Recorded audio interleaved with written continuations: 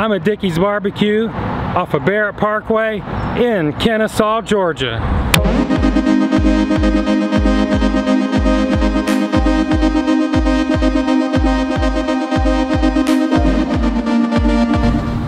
Today, I'm going to check out the Brisket Double Cheese Sandwich. Alright, we've got our food, and before we head back to the studios, we're going to subject this to the Joe temperature test. And this thing rings in at 103.5 degrees Fahrenheit. I would have expected it to be a little bit warmer. Now that we've got our food, let's head back to the studios of Joe is Hungry, located in my adopted hometown of Fairmount, Georgia. Today, we're reviewing the Brisket Double Cheese Sandwich from Dickey's BBQ. This sandwich is made up of chopped brisket, American cheese, macaroni and cheese, all on a toasted brioche bun. This sandwich will set you back $7 before taxes in Georgia. $7 seems a little bit high, but then real barbecue and brisket is not cheap, and it's not cheap to make. We know what's in it, and we know how much it is. Now it's time for the Joe weight test. Let's plop this thing on the scales. And this thing weighs in at an even 10 ounces.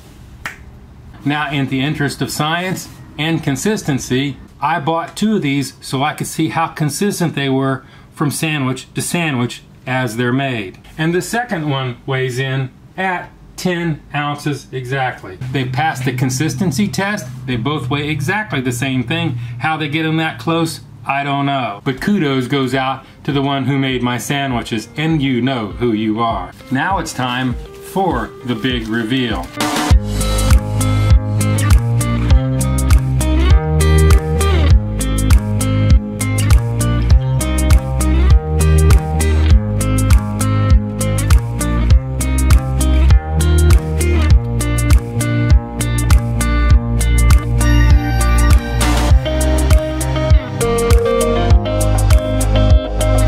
This is what it looks like, and this is what it's supposed to look like. This is what it looks like, and this is what it's supposed to look like. We've seen how much it was. We've seen how much it weighs. We've actually taken a pretty good look at it. That being said, it's time for the Joe bite test. Joe bite test, engage.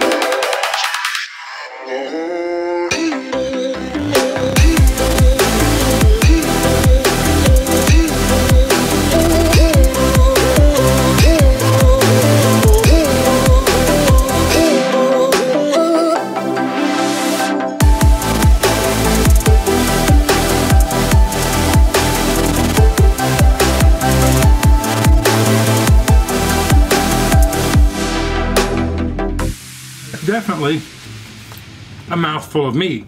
There's plenty of barbecue in it. One sandwich would probably fill me up. Nah, not really. 2. Now for my assessment. This is a brisket sandwich. I'm having a little trouble telling it is a brisket sandwich. The beef brisket is chopped beef brisket, not the thick slices one would expect when they order smoked beef brisket. This takes away from the texture of the brisket and also lets the macaroni and cheese overwhelm the flavor of the meat. I'm not really sure macaroni and cheese really has a place in the sandwich. I would get it as a side. As a matter of fact, when they made my sandwich, they left the macaroni and cheese out and gave it to me as a side, and they had to go back and reassemble it so it would match the special that they were running. When I bite into it, I'm only tasting macaroni and cheese. But after a minute or two, the aftertaste of the brisket tends to come through. Also, this thing is supposed to come on a brioche bun. This doesn't look like a brioche bun to me. It looks more like a sesame seed bun. A brioche bun is sweeter and tolerates moisture better than the sesame seed bun that this came on. Didn't really take away from it. I'm not a big fan of brioche buns, so I'm not really disappointed. But that is not a brioche bun. If you don't know my score is 1 to 10, 9 being the best. Anything above 9 is a once-in-a-lifetime experience. Almost nobody ever makes it above 9. 8 to 9 is traveling food, and what I mean by traveling food, am I going to take my wife 30-35 miles all the way down to Kennesaw to pick up one of these for an evening at dinner? 7 to 8 is decent food, but I wouldn't drive 30 miles to get it. but I would probably stop there before I would stop anywhere else. 6 to 7 is above average. 5 to 6 is middle of the road. And 5 and down is a slippery slope to food hell. That being said, does it rise to the level of a 9? No. Only 3 times in the history of my reviews have I gone above 9, and one of those is Massey's Pizza. Would I drive 35 miles down there to take my wife out to dinner? Probably not. Without the macaroni and cheese, I think it would be breaking over 7.